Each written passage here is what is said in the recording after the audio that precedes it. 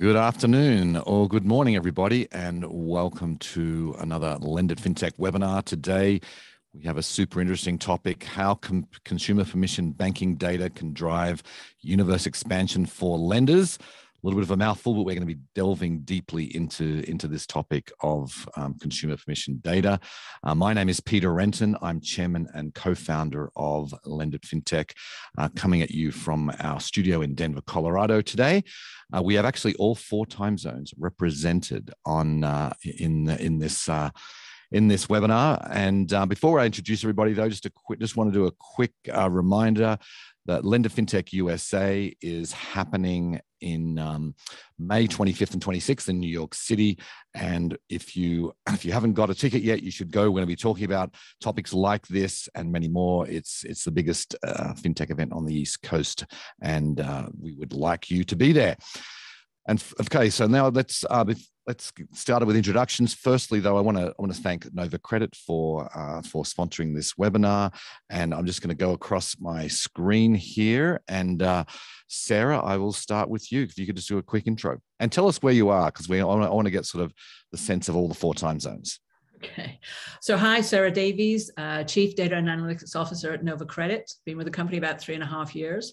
I am right now based in Delaware, and which is not what any of these photographs look like, but it's still a beautiful place to come visit if anybody needs a place to stop on the East Coast. Okay, and Hayyan? You're on mute, Hayyan. Sorry about that. That's okay. Hey, everyone, my name is Hayyan Huang. I'm the head of credit and fraud in Prosper. So Prosper is an online lending platform. It's one of the earliest. I joined Prosper about 3 years ago, in total about 20 years in the lending business. So in Prosper, we offer personal loan, credit card, and HELOC to consumers on our digital platform. So my function is really covering all this machine learning models, as well as credit and fraud strategies. Okay, and Alpa? Great. Good morning. Good afternoon. Alpa Lally here. I'm based in Orange County, California. You're probably seeing the glare, the sunlight coming through here. I currently work as running our data business at Experian, responsible for looking across the ecosystem for additional data assets and then partnering very closely with our data scientists to create new solutions such as models, attributes, and scores. I'm looking forward to the conversation, everyone. Okay, so before we dive right in, we're getting a lot of people joining here. If you have a question at any time, hit the Q&A button at the bottom of your screen, and we will try and get to them all. So before we really get into the nitty gritty here, let's just talk about definitions. Maybe Sarah, you can talk about what do we actually mean when we say consumer permission data? Sure. Consumer permission data is essentially what the phrase actually says. It is data that the consumer gives permission to release to the business for lending purposes. So Nova Credit's sort of value proposition is that we work within the space of consumer permission data. We help immigrants moving over to the United States bring their foreign credit over on a consumer permission basis, and then we release that to issuers in the US. But there are other forms of consumer permission data, and that's what we're talking about today. Bank transaction data is specifically kind of an area of focus. Fundamentally, it's account level data, transaction level data that the consumer chooses to release to the lender. It provides a broader, deeper picture of the consumer's financial identity and hopefully enables the lender to give access to credit. Okay, so then Alpa, I want to turn to you because Experian has really been a pioneer in this type of data. So why is it important to Experian and your customers? Yeah, so Peter, you're absolutely right. Experian has been a pioneer in this space, and why it's important is because it's one of the most effective ways that our industry can actually help drive financial inclusion. It puts consumers in control of their data while helping lenders create a complete picture of their financial situation or paint that full 360-degree view. It ultimately can help lenders also say yes when they otherwise couldn't or wouldn't. a consumer in many cases could have had a limited or even a non-existent traditional credit history, but by gaining visibility into how a consumer is managing, for example, cell phone payments or utilities or streaming services through tools like Experian Boost, as an example, you can actually help lenders capture that information by adding that onto your credit report and become scoreable. And lenders have that ability to then give you that second chance to have that opportunity to participate in, a variety of different financial products. So in short, consumer permission data, it makes a meaningful difference in the lives of millions of consumers, right? That kind of lack that traditional credit history.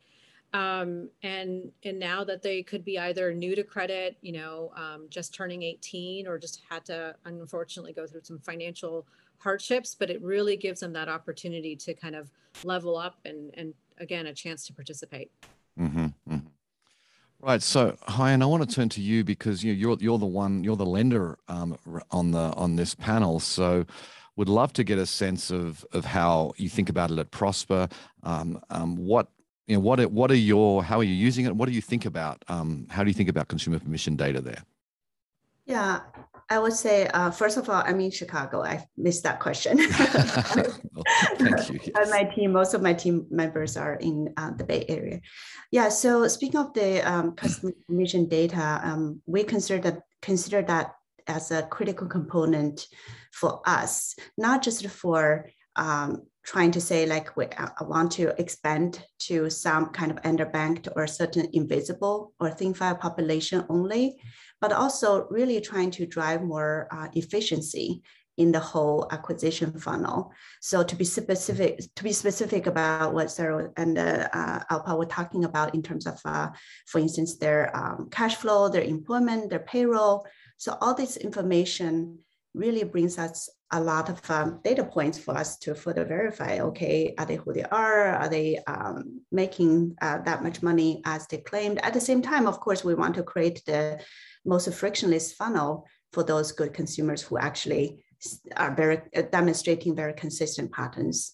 But it doesn't say all these data points are very easy to use and have no problems, because at the same time, we are considering FCRA compliant data points, and then also at the same time to look at the overall coverage and then how the data can be leveraged in more systematic approach, such as machine learning AI models. So all these are definitely, I think, not just Prosper, everybody in this business are probably considering anyway. Yeah. Right. And we do want to dig into the compliance question in a little bit, but Sarah, I want to go back to you and just you've been in this industry for quite some time. What has been your experience, working with tools for the thin file consumers? Yeah, hundreds of years, Peter. I didn't say that. So looking back at that history that I've got, I have been in the space for a while. I was part of the Vantage Score team for a while, and one of the core value propositions of Vantage Score was that we were building a credit score to score these consumers who were sort of falling into this financially included or financial inclusion segment. I prefer to call them actually credit excluded, because I think that's kind of more brutal about what the situation is for them.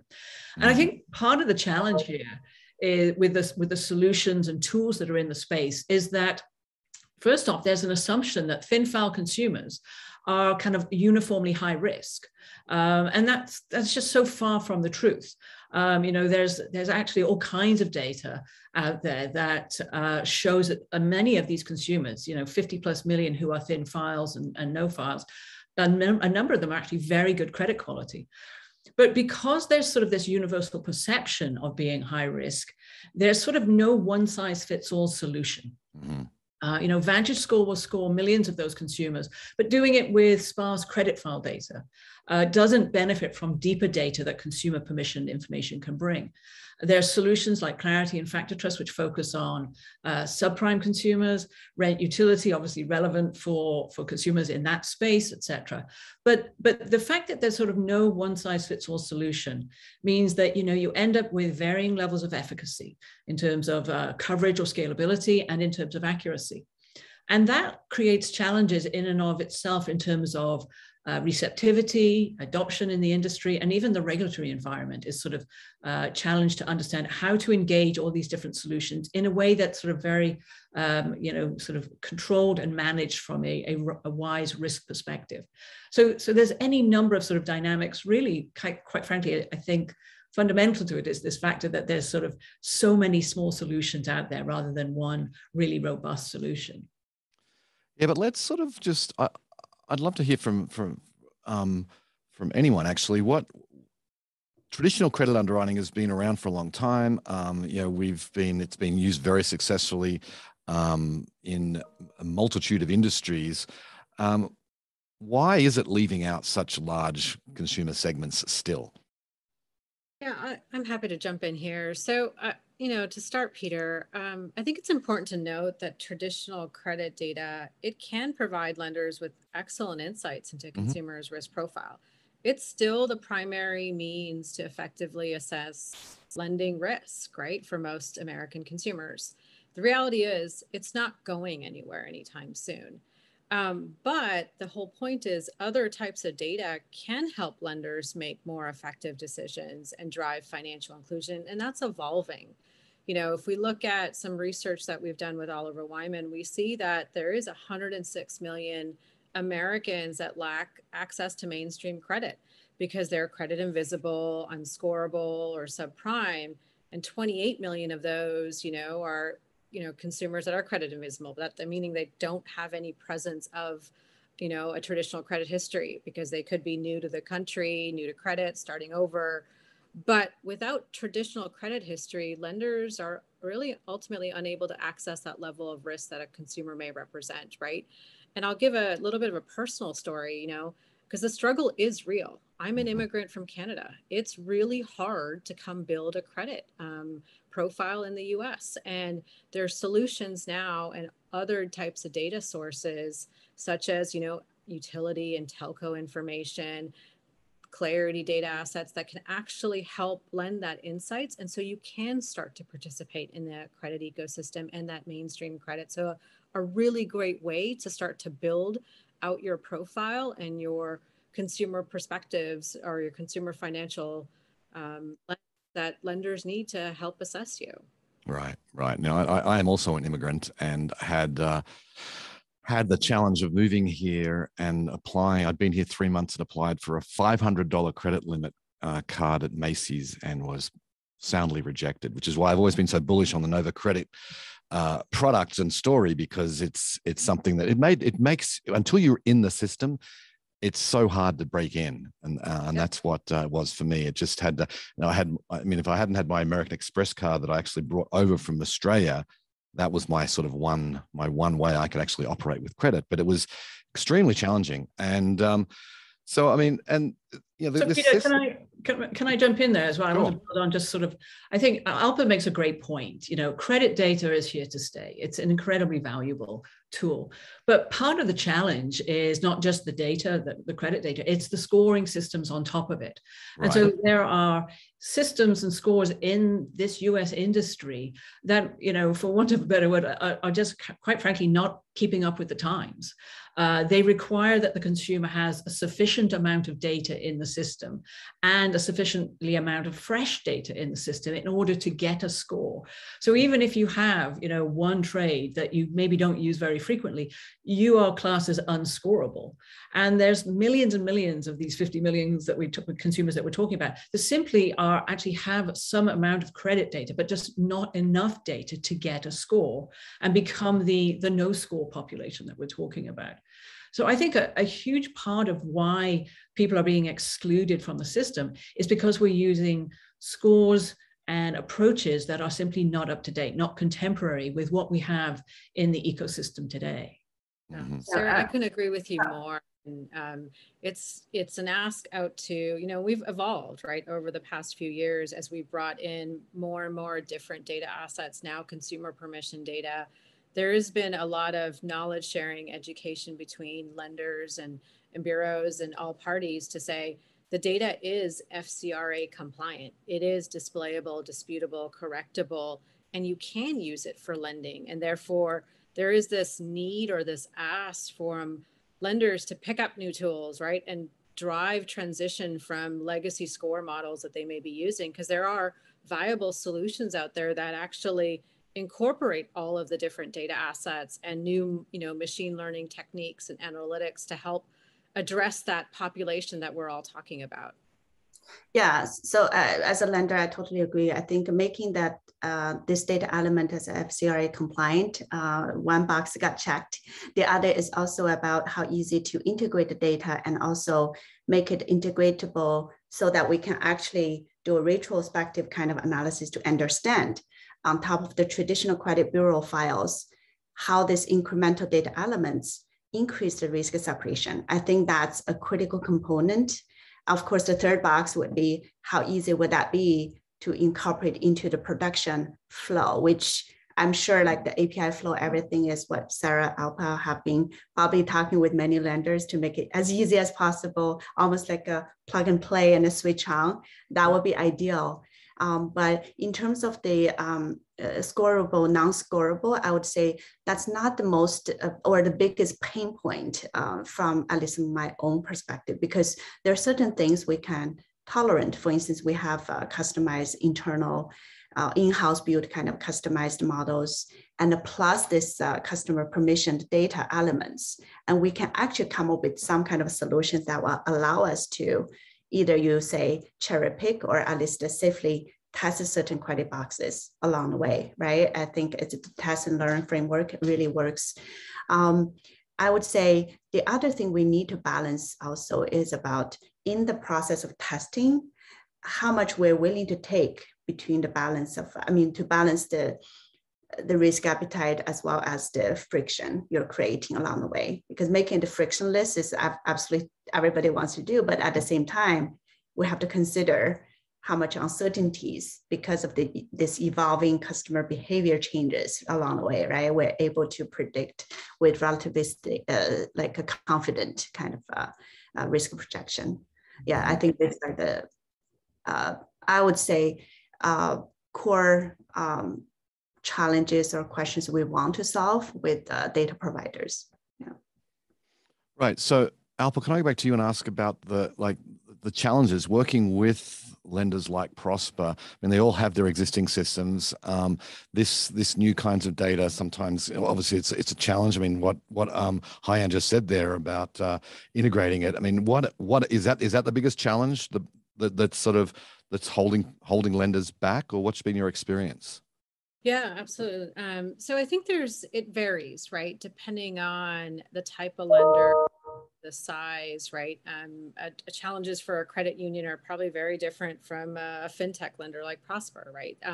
They vary depending on, not just the technology integrations, but also, the skill sets within the organizations of, when it comes to model risk, right? Or governance around that and understanding, are you comfortable with machine learning techniques?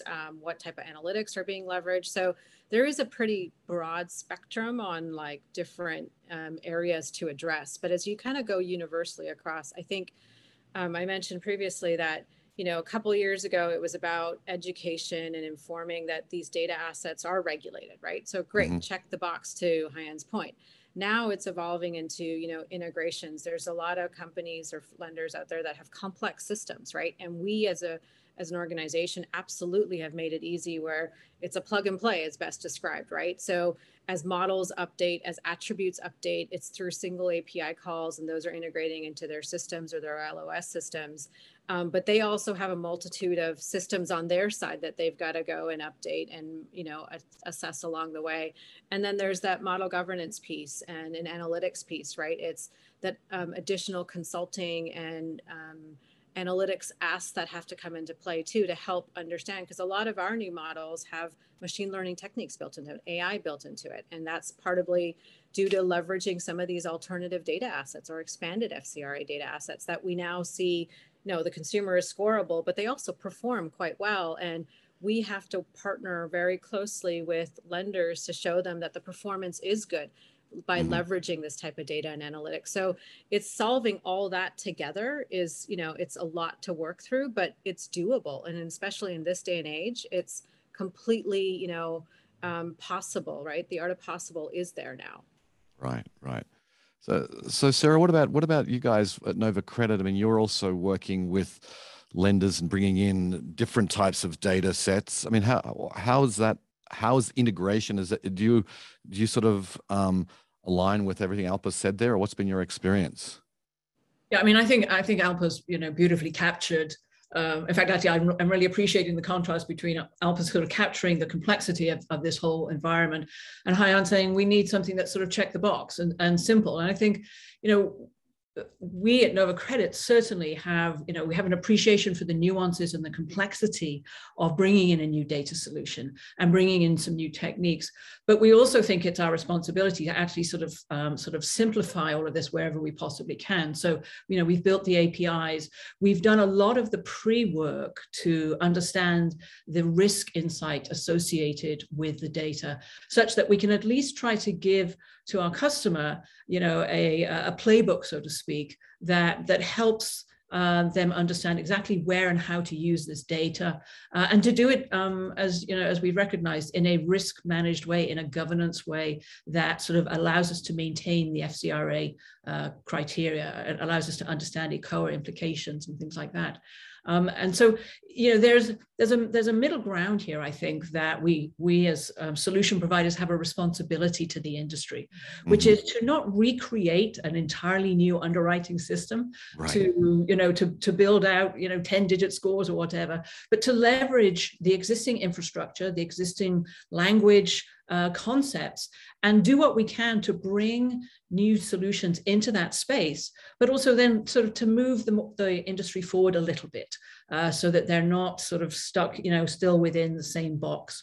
So it's a little bit of a sort of a joint leadership environment, I think, between, and Alpa said this very well, between the solution provider and the customer. We want to learn together.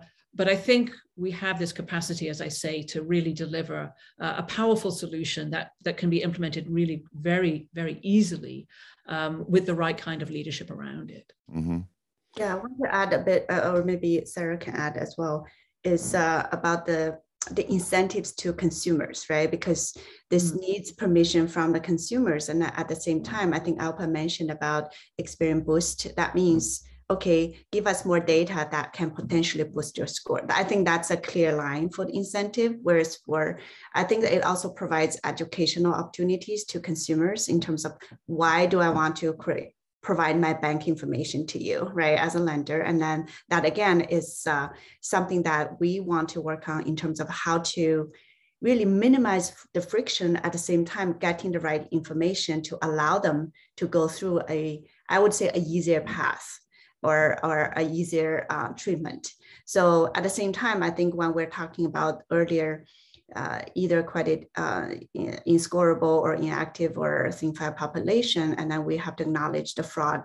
There's also a fraud space there, right? I think the challenge for lenders is also about the uncertainties or the confidence level in terms of how much data can provide you how much confidence correspondingly in terms of projecting the potential risks. So I want to highlight the consumer permission part as a continuous kind of a space that we want to look into, and the other is about potential fraud. Yeah.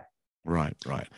And then I do want to. We're getting several questions coming in here, and I do want to get to them in a second. But before we do, I want to talk about compliance, FCRA compliance. Maybe Alpa, you can address this, and like, to make this data FCR compliant. I mean, what is Experian doing? How are you working to make it easy for lenders to maintain their compliance?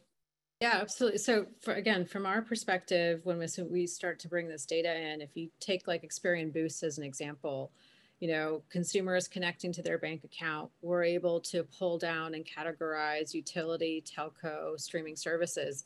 That's immediately being added to your credit report. So it is FCRA compliant. So meaning a consumer can come in and dispute the information, correct the information. They're effectively the data furnisher. But that's how we're making the data. It's just data. It's FCRA data, compliant. And again, displayable, disputable, correctable.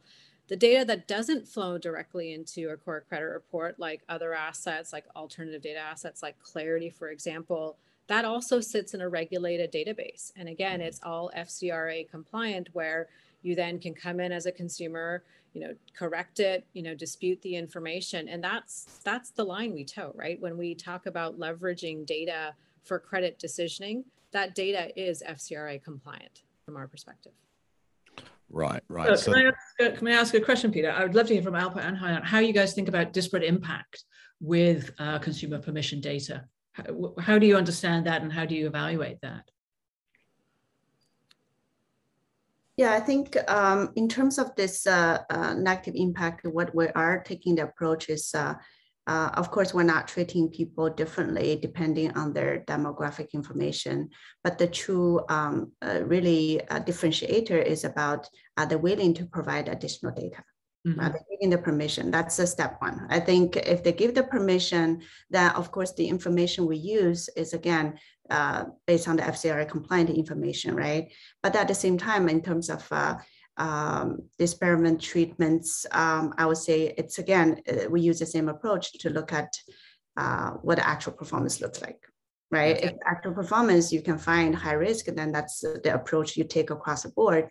That I don't think there's any kind of a fair lending or compliance concerns. And we're not using anything outside of that credit permission kind of attribute list.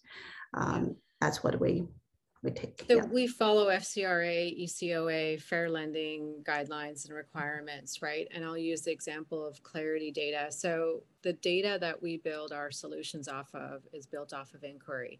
When the data is coming in, we're not collecting information on race or ethnicity, right? So the data that's there is not, inherently creating disparate impact. And we've even taken a step further in some of our solutions around, for example, Lift Premium. We've gone to outside counsel and had a fair lending analysis and actually looked at the data that's coming in to build this score, this generic score, and done assessments to say, no, these attributes are okay to be used, and they're not causing disparate impact. So recognizing that is a concern, but we're taking it very seriously, as we always do, but making sure on top of it by doing these types of analysis to ensure that the disparate impact is not there. Yeah. So can I ask about Boost? I mean, is like just the fact that you're advertising on TV. I mean, I've seen them. I think there was a Super Bowl ad even a couple of years ago from memory. Are you finding the uptake of that? I mean, because it's open to everybody. Are there certain classes or certain protected classes that uptake that less? And how do you know that's not happening? So I probably won't comment on, we don't believe it's certain protected classes, but there are consumers that are generally more thin file, subprime consumers that are coming in and opting into add their boosted trade lines, right? And they're seeing incremental benefit, right? We have about 9 million consumers that actually have come in and boosted and have seen about an average of 13-point score increase with their FICO score. That's pretty phenomenal, right? And so we do look at, historically, you could probably make the argument like what geographic, what race and ethnicity is there. But at the end of the day, they're seeing positive lift in their score. They're saying, performance, we're seeing positive performance of these consumers. It's helping these consumers, right? Because again, it comes back to thin file subprime segments where it's helping them the most. And also, just adding overall benefit to them as they participate and try to go for more different financial products. Right. There's a lot of questions coming in here, so I want to start addressing some of these. Maybe let's get this one. We've just been talking about FCRA compliance. So what are your thoughts on incorporating consumer permission FCRA compliant direct from source payroll account data into credit decisioning? I think my perspective would be as provided that the data continues to conform to all the parameters that we've all just talked about, and it validates from no disparate treatment basis. Again, it's a powerful source of data. One of the things we do with one of our partners is we actually import bank account data, looking at just the inflow side of it, and create income insights associated with it. Well, I mean, we're already seeing as an industry income estimation, income analysis. Bringing in payroll information is just another part of the portfolio of data tools that should be available, and that we should have a system and an environment available to incorporate that information. Right. I'll just add a quick thing. I think the challenge incorporating the whole thing into a credit decisioning, even though it's FCRA compliant, I would say the challenge probably is about, because it's customer permissioned, whether that down the road will create some kind of different treatments in terms of, hey, I'm willing to provide something additional versus I'm not. So that creates some kind of challenges in terms of how we set up this tax environment, right? To make sure it's definitely fair and then transparent, and all the full disclosure has been presented to the consumers, in terms of what this data can be used for, and then what kind of differences it could make. Yeah, we're not quite there yet. That's one of the biggest challenges with consumer permission data, isn't it? And I know, Alpa, you were talking about, and I were talking about this a few weeks ago, that what happens when the consumer chooses not to link all of the information, and they are creating some perhaps self-selection. They're biasing only in the positive side of their story as opposed to the full story. And I think that's I think one of the challenges within the industry, of how do you look at the data and understand if a consumer is biasing the information. We're starting to build some solutions into that space that I think, once you solve that problem, you end up, I think, really having tremendous confidence in the quality of the data and its holistic expression. And that's where we as an industry need to head.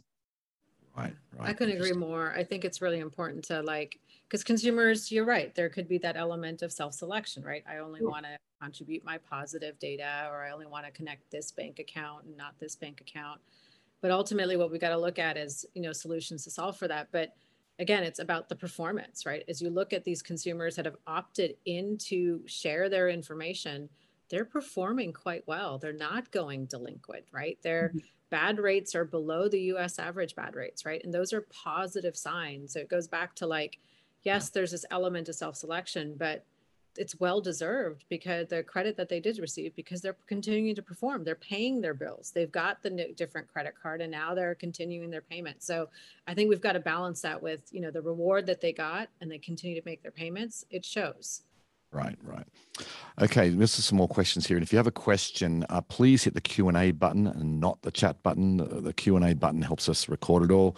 So if you could do that when you're asking a question, that would be appreciated. There's a very long question here. I'm going to paraphrase, talking about women in the workforce and how a lot of people left over the last 2 years because of COVID to take care of kids or loved ones at home. Losing 2 years potentially of work history, which a lot of lenders require.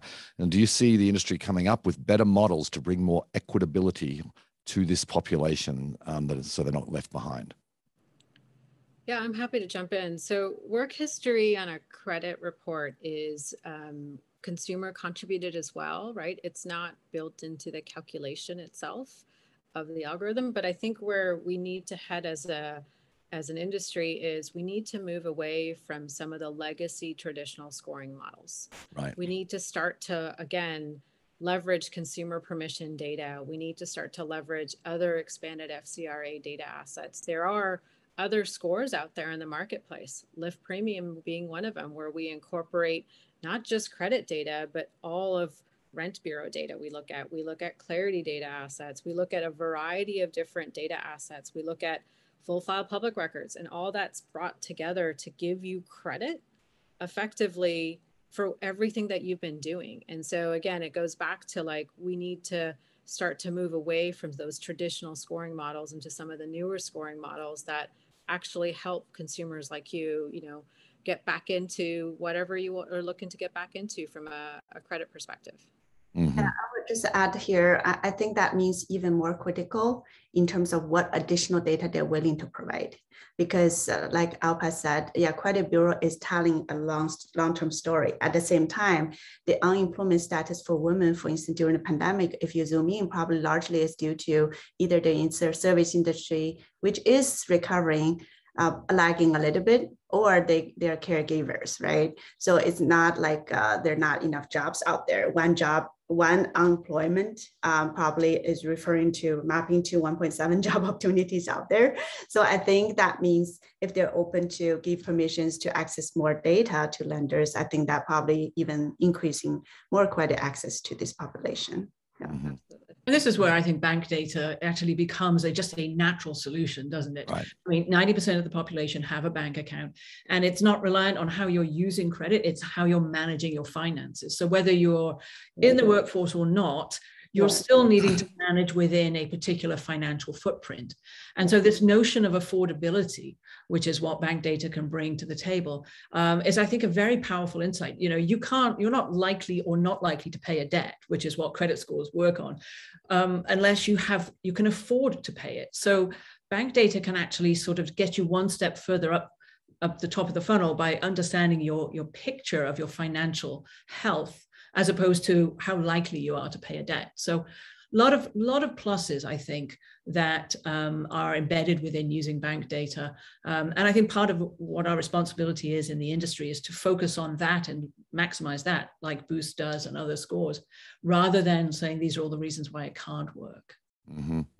Well, there's an interesting question here that really is the opposite of what you were just talking about there, Sarah. So what are the cons for a large banking institution in leveraging banking data for targeting and managing loan product offerings? Any cons? Well, the one in fairness, I did volunteer one of the big cons, which is the self-selection challenge. Right. So, does the consumer with the 25 insufficient fund events in their one account not link that one, but links all the other accounts, which have all kinds of positive information? And I think that's a real concern that we, again, as I said, as an industry, have to find a solution through and resolve. We're looking at a lot of analytics right now to try to understand, can we see triggers in the data to note that somebody isn't linking all their information, and therefore prompt the issuer to go back to the consumer and say, hey, we think you've got a bigger picture here, and it's really important we see the whole story. So I own that one as one of the challenges of the data. Anybody else? Yeah, I agree with you. I think, self-selection, to your point, Sarah, it's real, it's there.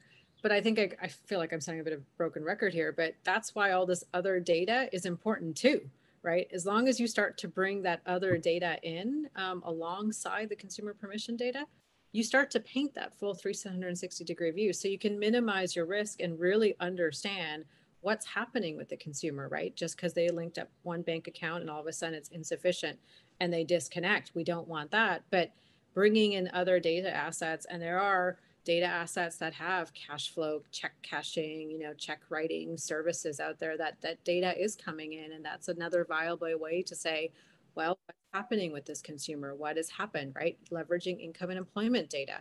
That's another way to say, well, they're experiencing some type of hardship because they no longer have a job or something like that. All that can come together to paint that picture, to give you that full picture of the consumer. So there's a combination of all this that really needs to come to life to really understand a consumer. Right. And also, to be fair, I'm going to give some credit for the selection bias, because there could be positive selection for people who are more willing to provide bank accounts versus someone, for instance, with malicious intent or fraudsters to provide the bank account access. So I think there's some kind of positive selection over there as well. Of course, I fully acknowledge, I think when people cautiously select which bank account to allow us to see, then they obviously wouldn't give us the non-sufficient fund one, right? So that's definitely the two sides, both sides are there. Right. And if I can just add in one more piece for this, I think we have to recognize that I think these new data solutions actually can bring in a powerful improvement in predictive insight and risk assessment. We've done some analysis where we see a prime portfolio where adding in just bank data alone improves the predictive insight by over 25%. 25% lift on your existing statistical performance is remarkable. So this is not just data that is marginally better for the lending industry. It's actually, I think, a sea change in terms of the power of the industry's capacity to manage losses. Right. So maybe this is one for Alpa. I mean, what is the consumer given to see after they've given permission to utilize their data? Do these companies send the consumer a report? I mean, it's maybe you could explain about how Experian Boost works, and how it looks to the consumer. Absolutely. So you can log on to Experian.com and you would sign up for an Experian.com account, and you would go through a journey with credit education along the way, where you're asked or prompted to connect a bank account. So a whole list of your variety of banks that we're connected to will pop up. You will then be asked to put your credentials in. In the background, we'll obviously pull all that information in, categorize it, and then just create and generate. And that data then is effectively added to your credit report in real time. But before you commit, you have the opportunity to see your score and see what impact it has. Once you commit, you can then say, yes, those data assets or trade lines are added to your credit report, and you are generated a new score. Now, from a consumer report standpoint, when you go and pull your credit report, it appears like no different than any trade line that's on your credit report. It is designated as a consumer permission trade, so it's flagged, and you can identify that that's a trade that you added.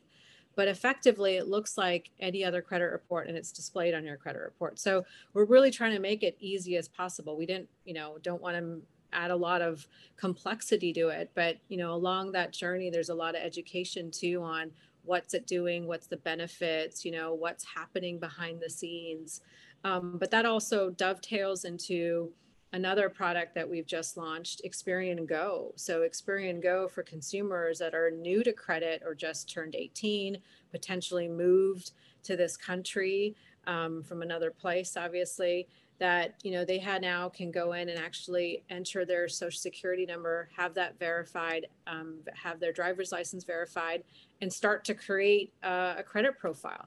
So at that point, we create a credit header, and then we ask you to come in and boost and also create a credit profile. So there's a lot of different solutions. And again, keeping it very simple and easy and digestible is important for us and our consumers, and helping them understand, because it is complex. It isn't easy to understand what's happening, but it's a traditional credit report that would show those trade lines that you've added or opted to add into your credit report. But what about actual bank transaction data pulling? Because you're I think Experian Boost, and actually maybe you can just explain where bank transaction data actually fits. So we leverage pipes through Finicity, or that's our partner. And when we pull the bank transaction information, there's actually like a categorization engine that sits on top.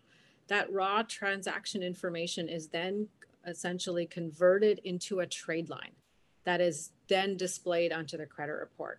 So in that scenario, it's utility, telco, streaming services. Those are the types of informations that we're extracting from the banking data or the raw transaction data itself.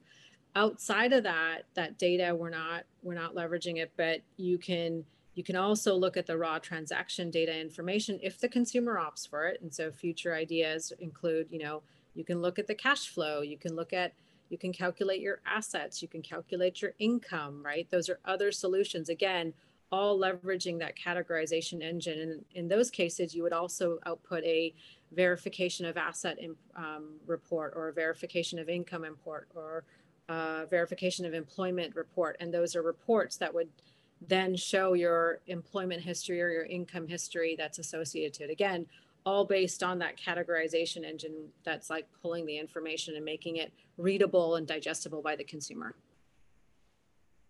Okay. So then maybe let's see, we got lots and lots of questions to choose from here.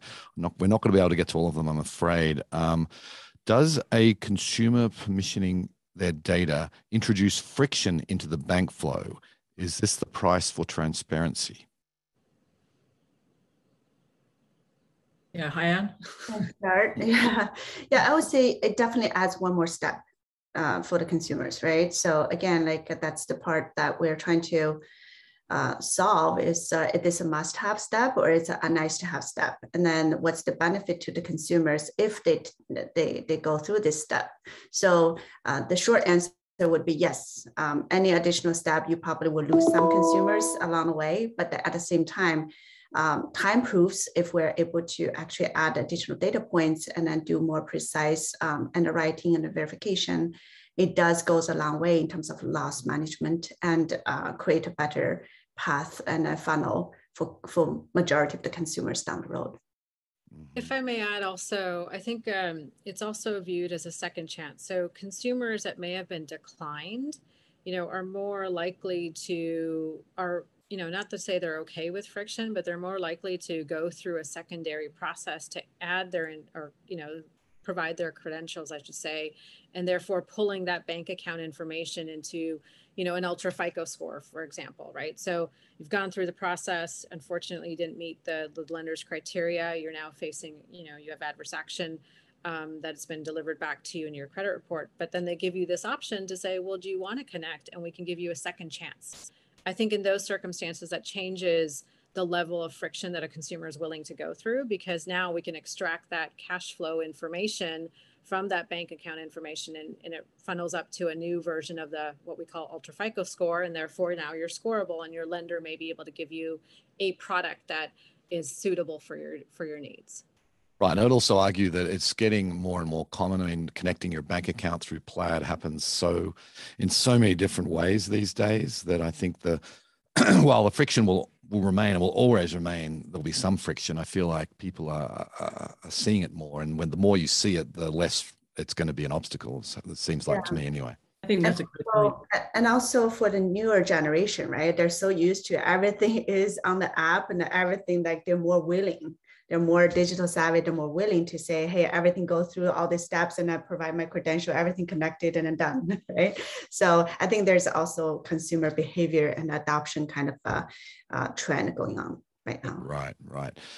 Okay, here's an interesting one. How do you anticipate consumer permission data will hold up on predicting losses for a potential upcoming recession or pressure in the credit markets? That's $1 million question. It is, isn't it? I can take a share of that. And just like any data elements, right? When we talk about recession and what the performance, when you drill down to the bottom question, is really about how can people afford the ability to pay, right? On top of all the obligations they have. But I think what we have gone through during the pandemic recession was there are reliefs available. There are certain kind of I would say like skip payment kind of accommodation programs available as well. So it's not like during the earlier time, recession time, it's really, you see the sharp increase at some time point. But again, even that translate to different kind of longer term through the cycle loss projections by different risk tiers differently. So I don't want to go to the details, but I think for this consumer permission data, assuming like, for instance, accessing bank transaction data, we can see healthy cash flow. So that combined with, potential likelihood of unemployment rate increase during the next recession. And for instance, when we talk about Fed rate hiking more aggressively down the road in the next 12 months or until 2023, how that translates to the impact of their payment shocks along the way. I think this provides more insights for sure. It doesn't solve the problem to say, hey, are these people always safe to lend? And then in terms of how much dollar amount in the next recession, we cannot answer that question with simple additional data elements. But I think the additional insights are really the value resides. And the recency, right, Hayyan? I think, the fact that you can pull this data, you're not waiting for the 30-day update cycle. I mean, that's very powerful insight that, when you're making a decision, knowing what this consumer looks like as of yesterday, so to speak, that's powerful. And I think that can help mitigate some of the dynamics that we'll see going forward. And that's again a very strong player, powerful part of bank data. Okay. Here's another one. What are the mechanisms currently being employed for CDP? And I presume that means customer data platform, but for CDP consent management, revocation, and transparency across the data management lifecycle. Wow. Wow. Does anyone want to give that a you want to pass? We got lots Peter, more to talk can you about. repeat the question? Is the So question what are the around, mechanisms currently being employed for CDP consent management, revocation, and transparency across the data management lifecycle? That's a very big question. Yeah. And, you know, I think, you know, transparently, I think we need the right technologists to start to talk about, you know, data lifecycle management and how we manage it on a high level. Look, we take it very seriously, right? And, you know, where you hold consent, how consumers revoke that consent is a really important matter to us. How the data is stored and when it's then revoked, how it's being removed from multiple systems is incredibly critical. I think every company out there manages it slightly different, but there is, you know, again, it's of the utmost importance of all of us, and we're going to continue to invest in the technology security to make sure that we protect the consumers and that lifecycle management of the data as it flows through all of our systems, as it's used for lending decisions, or if it's used for another use case that the consumer is permissioned and consented it's for. And it's complex because, you know, for organizations like us, we have multiple different business units, right? And different use cases that apply and different ways of collecting consent. And that changes how you manage your data and where it sits and how it's stored and whether you put it in a regulated database or whether you don't. Those are all things that are driven by making sure that we maintain consumers' privacy and security of that data. Okay, so let's move on. We have a question from Ramona. She's enjoying the webinar. Thank you. In order to build a robust score model by analyzing the bank account data together with all other data, of course, available, how many months of historic data should you be able to see? Is it months in terms of performance data? No, it's months. Like, yeah, it's basically how far back do you need to go in analyzing bank account data? You know, that's going to depend on the kind of model you're building. I suppose if you're looking at loss prediction or affordability, you know, perhaps you certainly want to have, at least from an affordability perspective, 90 days. Ideally, you'd like to go back 12 to 18 months in terms of looking at the financial sort of flows, cash flows, in terms of the observation data set. And performance then is, you know, 6 to 12 months out past all of that behavioral information. What we're looking at in terms of the way we're analyzing the data is we're sort of leveraging a lot of, let's call it again, common starting points for how you look at credit risk modeling, and then seeing where we go from there in terms of what's necessary for statistical robustness, but also what do you absolutely need to have from the consumer friction perspective, right? Waiting for minutes to pull your bank data in is not going to be something that's appealing to a consumer. So there's a trade-off in that conversation. Right. Okay, another interesting one. BNPL is obviously a hot topic still. And I know that maybe this one's for you, Alpa. What's the impact of the new relationships with BNPL operators reporting installment plans? Is that auto-reported or consumer opted in? So buy now, pay later loans some of them are reported into the Bureau. There's a lot of discussions that are being had right now on, you know, getting reporting in general from the buy now, pay later lenders, because it is an area that's not openly reported data. And so you got to remember, it's a very different type of, it's not your traditional credit product or credit loan that they're getting. This is payments in 4 to 6 weeks, right? And so if you think about the reporting timelines that we have from data furnishers, those are on every 30 days. If you think about a buy now, pay later loan, by the time, you know, from day 1 to day 30, that loan or those terms that you have with this buy now, pay later are over. So there's a lot of conversations on, you know, this type of data is very different than your traditional credit data because of the type of product that the consumer is obtaining, the type of terms they're receiving. Now, we are looking at as, you know, it being predictive, and can you build, again, scores, models, attributes off of that? And that is of value to a lot of consumers because we do find a large part of the population now entering that space. I'm sure everyone on this call has probably played around with buy now, pay later a little bit to some degree. And so you don't want that to just enter the credit ecosystem because, you know, you have 5 or 6 payments in 1 month, and that does impact your score. So how do you start to treat those, you know, trade lines or that data that's coming in? So a lot more conversation to be had, a lot more to be learned in the industry overall. I don't know, Hayyan, maybe you want to comment a little bit too. Yeah, we definitely want to see the data for sure. And we also fully appreciate the fact that not wisely using the data could negatively impacting the business and impacting how you acquire consumers, just given the short-term impact with this kind of repeated behavior. And it's a growing segment for sure in terms of, for instance, right now, probably 1/3 of the US consumers have done buy now, pay later one way or the other. So that's definitely one trend that we don't want to ignore. But then having that data available and also having the payment behavior and the late, for instance, delinquency status available definitely are giving us additional data points. And then just to echo what we said, it just completes the 360 view. It doesn't mean all in all connecting the dots will translate to negative impact to the consumers. That's what we want to emphasize. Yeah. Right. And I should also, I'll give Experian a plug here because you guys have just created your own credit bureau, especially for buy now, pay later. I interviewed Greg Wright of Experian on my podcast just last month, and where he talks all about that. So that's a bigger topic than what we're covering today. We're running out of time, but maybe Peter, if I could though, I do think we are just triggering on buy now, pay later, the COVID reporting dynamics.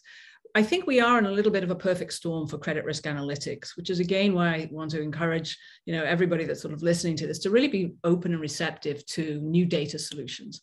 You know, scores are built on, you know, several years of data, all of which is at the moment a little bit sort of not standard.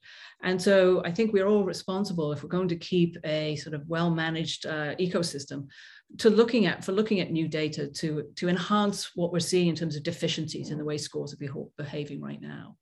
Right. Okay, well, I think what we'll close with, we've only got a couple of minutes left here. I'd like to hear from each of you about what, looking into the future, talking about, you know, 3 to 5 years time, what do you guys see, and what do you think is exciting? Hayyan, I'll start with you. Yeah, I think what's exciting is what I want to see is I have a full shelf of toolboxes. Right?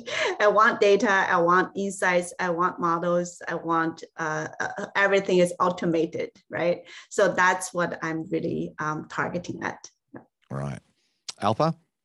Yeah, so you know, I'd love to see that we're in a place where we're scoring 100% of Americans, right? We're bringing all this data, and consumer permission is just kicking off. Like, we have probably just scratched the surface of the type of data that we can start to bring in, and it's really predictive. Consumers perform well and they see the benefit, and lenders see the benefit as well. You know, areas like buy now, pay later are going to help this along with consumer permission data. So I think we're entering exciting times. I think the momentum is definitely there. Lenders and bureaus and other companies are really starting to partner together and bring together technology. So a lot of good things to come. And again, solving, you know, real consumer problems, right? And again, it goes back to, we get to solve that problem of actually making everyone scoreable and give them fair access to credit. Yep. Okay, Sarah, last word to you. I just echo what these guys are saying. You know, I think bank data, and I'm going to place a big bet on bank data. I think it's the next inevitable innovation. It solves exactly what we've been talking about today. And I think in 5 years' time, we will have retired the term financial inclusion. We won't need it anymore. Well, that will be a good day. It's a great point to end on. So thank you, ladies. It was a really fascinating discussion. Thank you, of course, to the audience for watching. Sorry we couldn't get to all of the questions. We did have a large number that came in. So glad you found it engaging. And thanks again also to Nova Credit for pulling this together and for supporting it. Okay. Have a great afternoon, everybody. Thank you. Thank you, Peter. Thank you. Thank you. Bye.